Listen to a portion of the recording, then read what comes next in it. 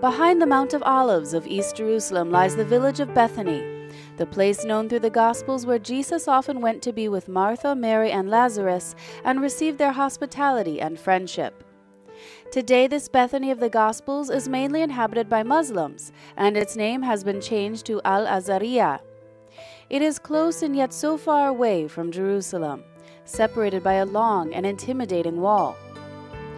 It is a wall that also separates the town from the Institute of Comboni Missionary Sisters, who have been present here since 1966. The first charitable activities of the Institute was a daycare center for the children of the village, and to this day remains the principal center of its kind in the town.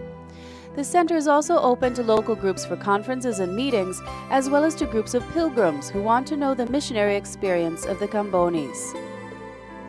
In recent months, the Provincial House has held a Bible formation course entitled In the Land of Jesus with the People of the Covenant.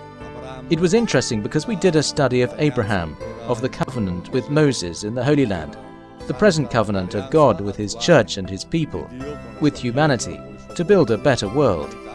This helps us to give an urgency to our mission.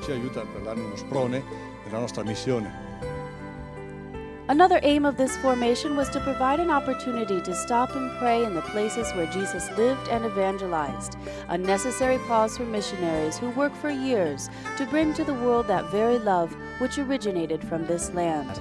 It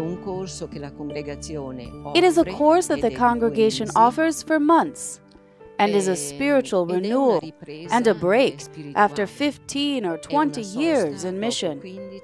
So truly it becomes a sabbatical rest here, a place of renewal for following the Lord Jesus, and then also a place to return with full rigor to work better on a mission. Con il Signore Gesù, e quindi un riprendere anche, vigore per lavorare meglio in missione.